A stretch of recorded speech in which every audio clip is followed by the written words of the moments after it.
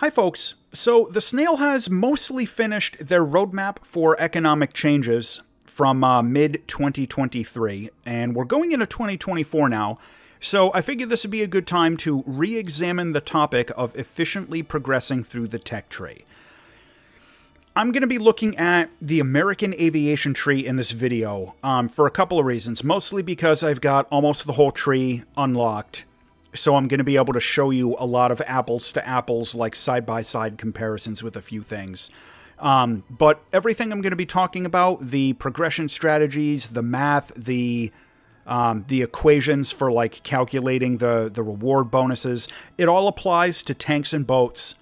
So, you know, if you're a tank main, don't immediately click off the video because you see planes on the screen here. Everything I'm going to be talking about is going to apply to tanks and boats as well. With one minor exception, and it's actually the first thing I'm going to talk about. So one of the main things that the snail did in the economic roadmap is they condensed the tech trees greatly. A lot more vehicles in the aviation trees are in folders now. They have said that they're looking at doing this to the ground trees, so we might see an update sometime like mid-year where they folder a lot more tanks. But right now, they've added a lot more planes into folders. Now, if you're new to the game, what that means is, take a look at the icon on the tree here for the F3, F2. It's just a flat rectangle. The SB2U kind of looks like a folder because there's actually more than one plane in here. And they're condensed in the tech tree, and that's good for a couple of reasons. The way that the tech tree works, you can see these arrows, right? You need to research this plane, before this plane, before this plane. It's pretty linear. However, with a foldered vehicle, you only need to research the first vehicle in the folder before you move on to the next thing in the tech tree. Like if I want this PBM1 Mariner, I do not have to research both Catalinas. I only need to get the first one. That makes the second vehicle in the folder, or like the third vehicle if there is one, an optional research objective. Now I'm going to throw up a quick overlay on the screen here. They also dramatically reduced the cost of foldered vehicles. You can see the SB2U2 is the top vehicle in the folder, and all of the rank 1 single-seat planes here at BR 1.7 are all 2,900 RP to unlock. Well, the SB2U3 is only 2,000 RP to unlock because it's in a folder. So that's the other advantage of a lot of these vehicles going into folders. And like with stuff like the F-16, like the F-16A ADF, I've already got it unlocked, so I can't show you the exact RP requirements. But like the points you need for this like came down dramatically when they threw it into the folder. You know, same with a few of these other aircraft, like the A-7 and whatnot. You know, it's going to be a lot easier to fill out the tech tree now. Now, in order to move into the next rank of the tech tree, and some of this may seem like basic remedial information, but I promise I'm going to tie all of these different things together by the end of the video here. When you're going from one rank of the tech tree to the next, you need to unlock a set number of vehicles before you can move forward. Like, for example, if I get into rank 2, and I research like the P-36, the P-40, and the P-51C, I can't immediately move up to the P-51 early in rank 3. Because I believe it's 4, I think, 4 vehicles that you need to research in each rank before you move on to the next rank.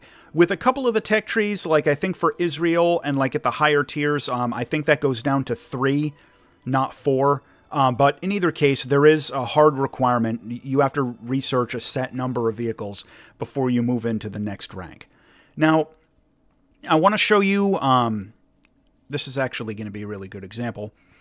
I want to talk about getting some bonuses for a minute. Now, this is going to play into some advancement strategies I'm going to talk about later, but the tier bonus that's listed over here on the right-hand side, this is a new column that was not displayed on the screen until fairly recently. This shows me that if I research all 3 of these upgrades, I'm going to get a bonus 414 research points. And that's showing me, you see, the 0 out of 2070. If I spade this plane, if I research all of the upgrades and get the spade icon for it on the tech tree there, if I unlock all this, that's going to get me an extra 2,070 research points. So just by unlocking all the upgrades to the plane, you know, it's going to give me like an extra chunk of research points that's going to apply towards whatever I'm researching, not towards the P-51C-10 that I've already unlocked. So like if you can't, like this 414 bonus, that goes to researching new vehicles, not researching extra components. That is a common misconception. So these tier bonuses will advance your research a little bit. Now, if I would take a look at, let's see if I can find a good example. I think this P-51... Okay, perfect. Here's an example. So here's a plane, the P-51D30. I flew this a lot way back in the day. However, after I already had this plane spaded, they added in these Mark 78 napalm bombs that I do not have unlocked. Now, you're going to see here, I've already received the research bonus. So, if you have a plane, like, if I were to unlock these bombs, I would not get this research bonus over again. I've already received it. So, unfortunately, you can't cheese the system by going back and getting, like, the engine fire suppression, and like the napalm bombs on things you've already spaded and stuff to get some quick bonus. Unfortunately, that doesn't work. One other thing that they have not yet implemented is if you max out a tech tree, this is on their roadmap, so it should be coming in like the first half of 2024. It's the last thing they haven't implemented. If you finish a tech tree, you're supposed to be getting a bonus when you start researching another tech tree. I don't think... Personally, I think they're having a hard time figuring out how to do the math on that, and that's why it's taking a little while. But that is a feature that's going to be coming. Now, I want to take a look, and this is going to be really important, and it's going to tie into how we cheese the system and everything I'm going to be talking about for the rest of the video. So if you're alt-tabbed out and you're like listening to this as you play, I strongly encourage you to like bring up the video and pay close attention to what's on the screen here. I'm taking a look at the stat card for the A4B Skyhawk. I want to draw your attention down towards the bottom where it has the max vehicle research efficiency and the reward percentage modifiers. Now, the max vehicle research efficiency ranks 5 through 7. Because this is a rank 6 vehicle. I'm going to be talking about that in a little bit, so I'm just going to skip over that for right now. But the reward percentage of 624%, look on the right-hand side, there's a math equation. The base modifier for the plane is 2.08 times 100%. And you got to remember your algebraic order of operations here. So what that's actually going to be is the 2.08 times 300. I have the flat 100% bonus that you get just on everything. I have an additional 100% bonus for having a premium account. And I have the talisman on this plane. So I have a 100% bonus because of the talisman. That's where, when you get a talisman, and that's something, again, I'm going to be discussing in a minute, just remember this when we get to that point. That's where the talisman bonus enters into the math. And I'll throw up on the screen, I'll pop a booster and throw up a quick overlay to show you. When you pop a booster, the bonus from the booster also shows up inside the parenthesis. So taking a quick look at this, let's do some Tim math. The 2.08 times 315 is what? 655.2? So they round that down to 655. So that's how the math works. With popping boosters, having a premium account bonus, having a talisman bonus and everything onto the plane. That's how that's going to work there. Okay, so now I'm going to take a second and talk about advancement strategies. The first thing that I'm going to suggest before anything else is once per day, you can do Air Assault Arcade.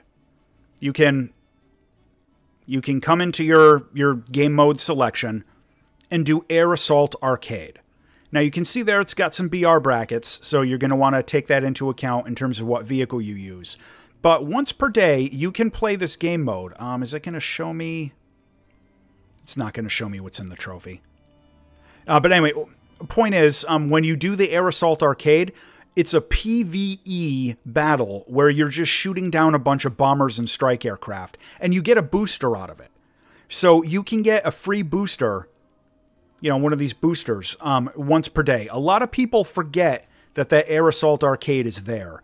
But if you're sitting down for like a day of grinding, and you're getting ready to like spend a whole Saturday afternoon grinding out some vehicles, do that Air Assault Arcade and get yourself a booster if you don't have any. It's a quick way to get one basically for free.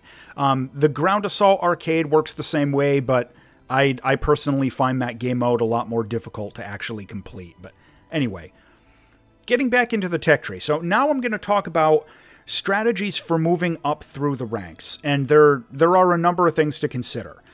The two main tactics are to have specific grinder vehicles or to just grind everything.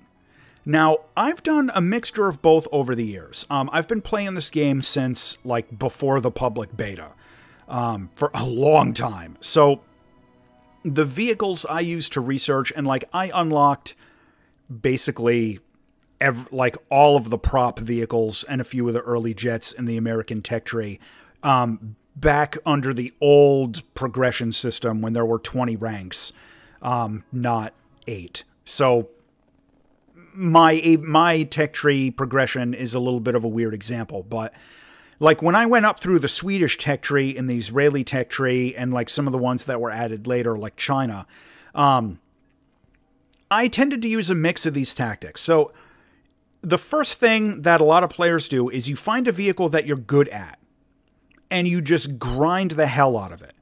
For example, you could pick like this B-25, right? And I could get up in a rank 2, use this B-25 because it's got that efficiency for ranks 1 through 3. And I'll touch on that in just a minute. And use this one plane and just fly it and fly it and fly it and fly it to unlock the rest of rank 2, or everything you want in rank 2, and even up into rank 3.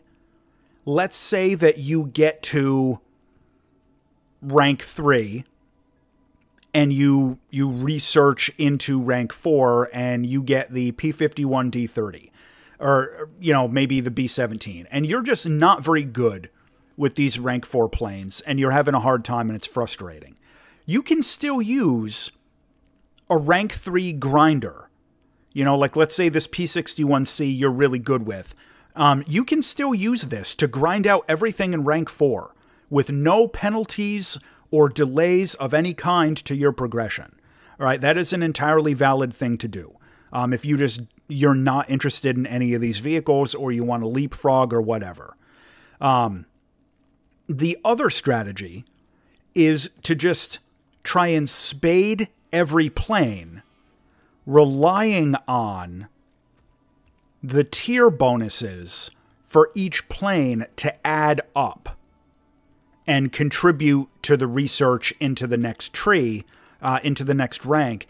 So by the time you are done spading all of this stuff here in rank 2, you've already got a whole bunch of stuff here in rank 3 already unlocked, ready to go. And then you move into rank 3, you've got a whole bunch of vehicles unlocked, but you haven't flown them yet. And you just go through one at a time and spade all of these, letting the research points and the tier bonuses stack and compound into researching out rank 4. Then you get to rank 4 and you repeat the process, and you sort of, you move up the tech tree that way by spading all of the aircraft of the rank before. Both of those advancement strategies, the focused grinding versus the spade grind everything, both of those are totally valid, and I've kind of done both. I tend to go with the spade grind everything for ground vehicles, but for my air trees, under the modern progression system, I've tended to focus on having like 1 or 2 grinder vehicles in each rank that I'm really good with. Now, the next thing I want to talk about is game modes. We're going to talk about realistic, arcade, and simulator battles. Now, I'm going to oversimplify this a little bit, so please try to curb your urge to do an actually type of a comment. But at the lower tiers, and by lower tiers, I'm talking like ranks 1 through 4, arcade battles are going to queue a lot faster than realistic and sim. And once you get into the higher jet tiers, realistic battles are going to queue faster than anything else. If I jump into a queue for realistic battles with this F-15, I'm going to be popped into a match probably in 30 seconds right now. You can see there's 200,000 players online when I'm recording this. If I were to jump into the realistic battles queue in like the P-36, I might be sitting there for a couple of minutes. Because for whatever reason, more people do arcade battles at lower tier, more people do realistic battles at higher tier. And that's a topic I touched on. I have a separate video, I'll put a link in the description, shameless plug, on how to make the transition from props to jets. And that's a topic I went into more detail on there. But the point for what we're talking about here is the rewards you get are going to be dramatically different. The rewards you get per individual kill are going to be a lot lower in arcade battles than they are in realistic battles, and are going to be lower in realistic than they are in sim.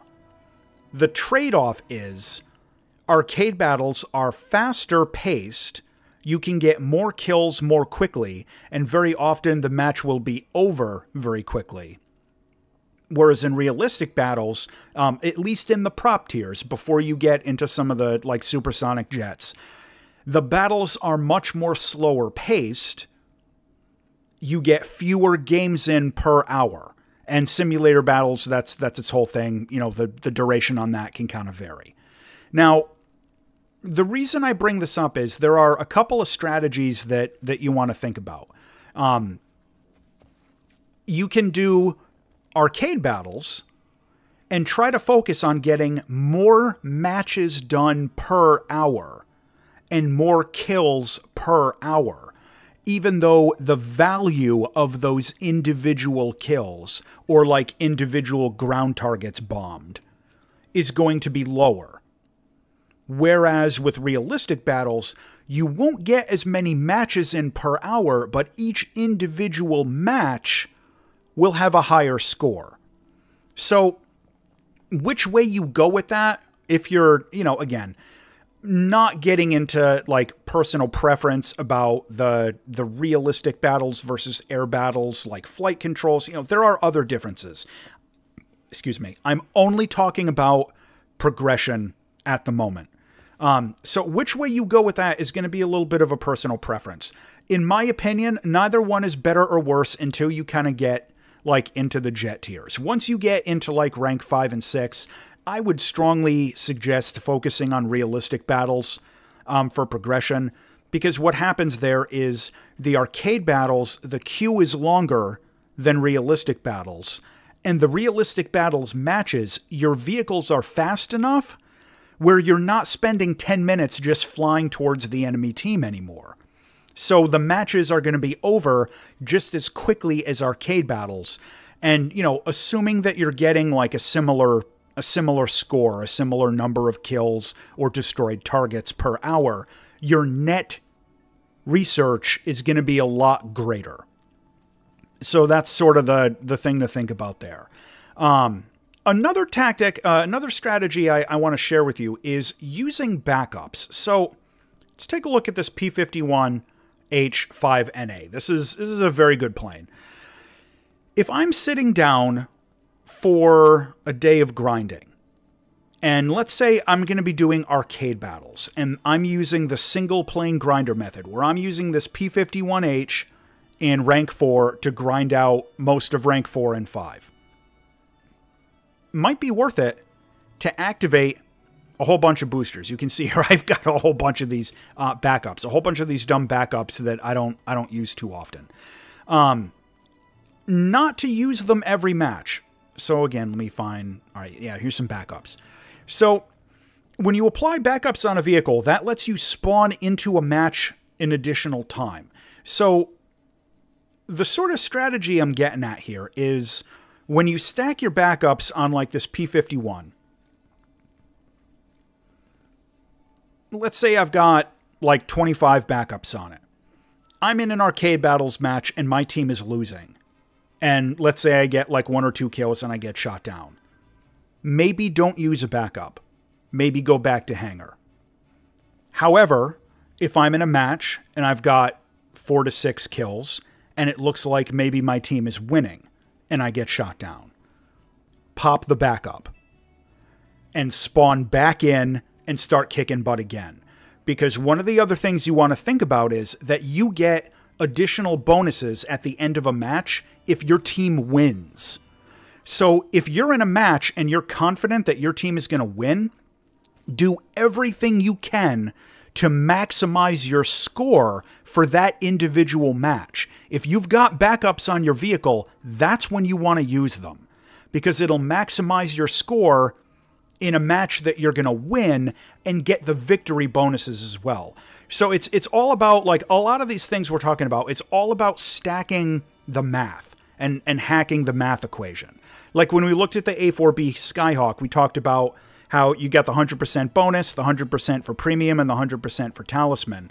And, you know, if you throw a booster, again, that's where it goes. The same principle applies. If you're going to win the match, use your backups, increase those modifiers. Now, here's where we're going to talk about the efficiency bonuses, and this will segue into our next topic of premium vehicles. Let's take a look at this AV8C. This is going to be a good apples-to-apples kind of example because there's a premium Harrier that's extremely similar to it.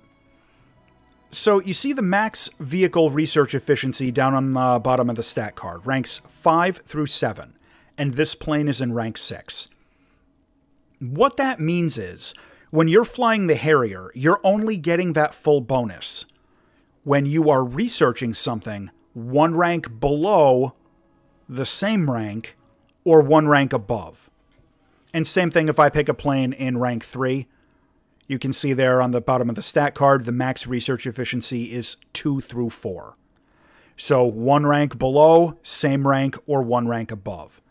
So if I'm flying this F-15, oh yeah, and I'm researching this F-84G that I just never bothered to pick up along the way, I'm not going to be getting that full 512% bonus.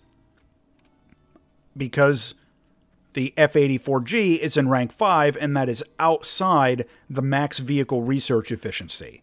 And the reason that they've implemented that system is essentially just to stop you from using like a rank 1 plane and grinding out the whole frickin' tech tree. You know, it's to kind of try and force you to actually move along in the tech tree as you unlock new things. And, you know, from a game mechanics standpoint, that kind of makes sense. Now, this is going to segue into our next topic, and that is premium vehicles, premium accounts, and, like, if you're going to spend money, where to spend it. So, what is a premium vehicle going to do for you? I can answer this pretty quickly.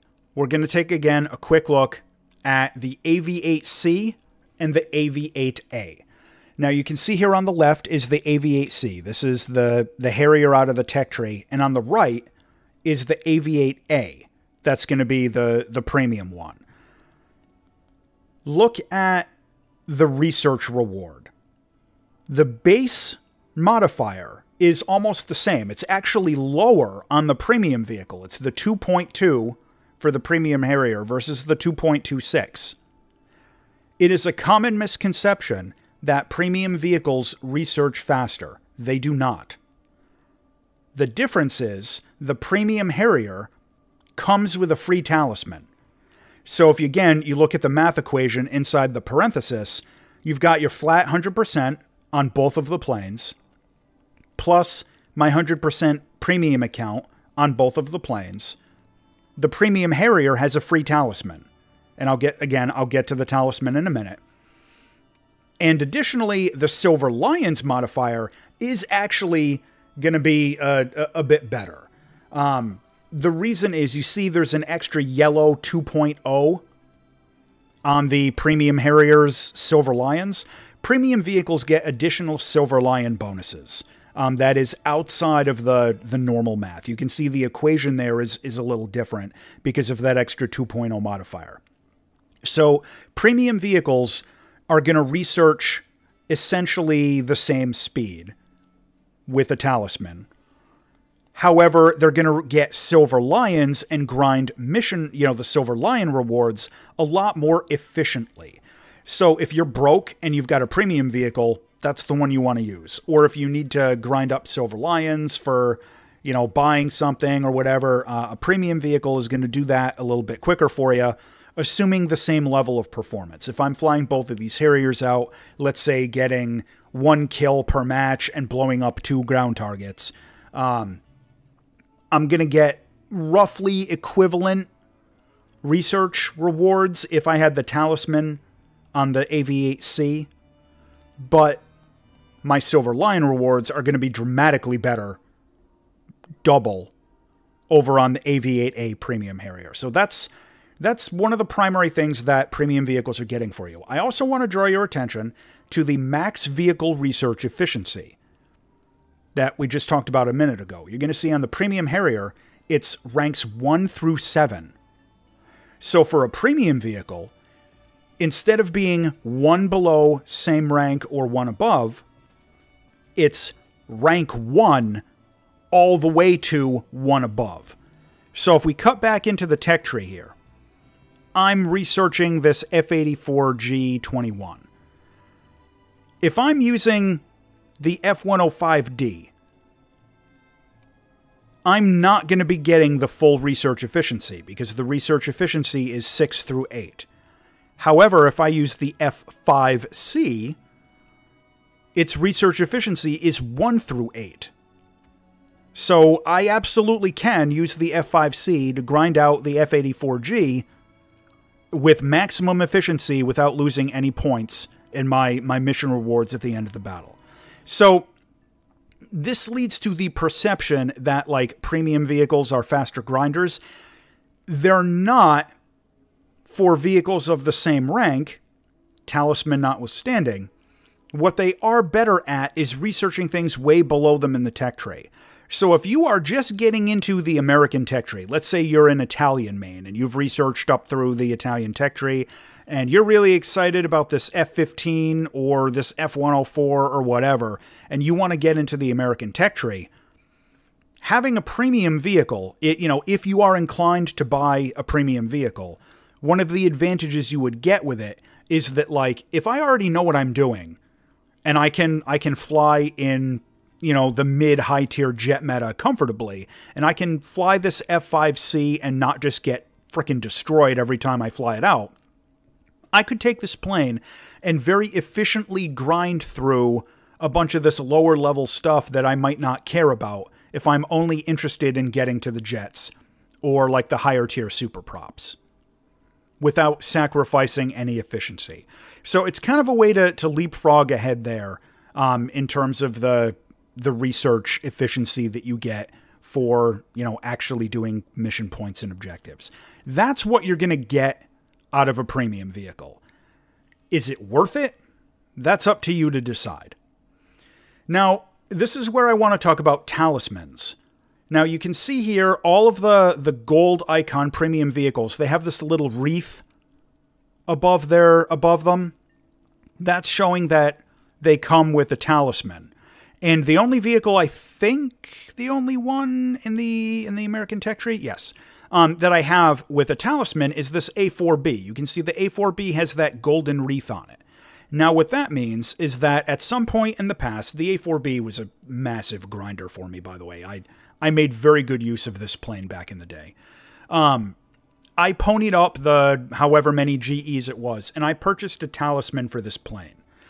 Now, it is a misconception that a talisman turns a tech tree plane into a premium. It does not. Because you do not get, and again, as we looked at that comparison, I'll throw it up on the screen again, with the Harriers, if you throw the Talisman onto a plane, and like I compare that to this A4B here, the A4B is getting that extra 100% modifier inside the research points parenthesis math equation, but its max vehicle research efficiency is still only 5 through 7. So you are not turning the plane into a premium. You are adding another 100% inside the parenthesis of the research points math equation only. You are not getting any enhanced Silver Lions rewards. You are not getting any additional efficiency bonuses. So that's what a talisman does for you. There are a lot of ways to get talismans. You can get them sometimes in like the trophy boxes and stuff like that. In my opinion, talismans are something you should do kind of sparingly. If you are confident that a particular vehicle is going to, if you're using like the single vehicle grinder method that we talked about sort of towards the beginning of the video, and you're confident that some vehicle you're in, you're good with it, you're consistently earning with it, that's going to be a good sort of a place to put a talisman if you are inclined to get one. Now, the next thing I want to talk about is boosting research. Now, what I mean is using GEs to just flat out boost research. And I'm going to put a quick little overlay on the screen here. The Tornado IDS is a top tier jet in the German tech tree. Look at that. And I don't have any research into it. You can see there, I'm at 400,000 to unlock that. It's the last German jet I've got to unlock there. 8,889 GEs in order to unlock that plane. That is not a very good conversion rate. Now, if we take a look at the conversion rate, in my case, of US dollars, because I'm in the US, of US dollars to GEs, that's going to be like almost $50. What's that going to be, like 45 US dollars? That's going to be roughly the same cost as buying a premium pack vehicle like out of the web store. So it's not an especially good conversion value to spend GEs to unlock planes with the boosted research. You still can, and maybe for like lower rank stuff, like if I was in another tree and I wanted to like get this PBM1 Mariner that I just never bothered, like they added in a lower tier plane and I'm already past that and I don't feel like grinding it. Unlocking it's only going to be like maybe 300 GE. That might not be a bad value. But for anything above like rank 2, once you get into like rank 3, any of this higher tiered stuff, that conversion ratio is very poor, and I do not recommend using your GEs in that way. So what do I recommend using GEs on? The answer is very simple. Premium account. Now, I want you to take a look here what we're looking at. What do you get with a premium account? You get a lot. You get 100% research points in all game modes. That's added into the parenthesis in that math equation on the stat card. You also get a whole bunch of bonuses for Silver Lions, depending on the game mode that you're in. You also get a bunch of the economic changes they added in. Your repair bill is going to be a lot lower if you've got a premium account. It like sort of flatlined that. You can have, up to 4 vehicle decals. You can ban missions. Ban maps. Like if I go into realistic battles, I can decide there are some of these maps I don't want. Like the Southeastern City. My God, I am so burnt out on this map. I banned the hell out of it because I just don't want anything to do with this map anymore. That's one of the things that premium accounts get you. However, in my opinion, having a premium account is the single best way that you can efficiently grind through the tech tree, because every one of your vehicles is getting that 100% bonus inside the parenthesis. No matter what vehicle you're in, you're getting that extra 100%. Now, I also think premium account is a good value, because let's take a look for a minute. You can get 1 day of premium account for only 190 GEs. So let's say you get some GEs out of like a loot chest or like the daily login bonus or a wager or something like that, and you're sitting on like 500 GEs that you've got kicking around, and you're getting ready to settle in for a Saturday afternoon of grinding.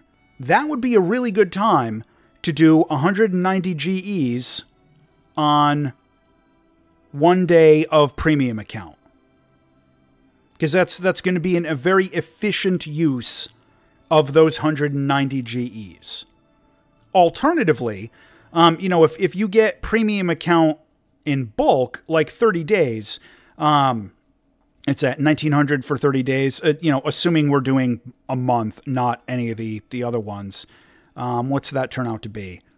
Yeah, so that's going to be like about $12 a month if you were to do it monthly for a premium account. That's very comparatively priced to other MMOs.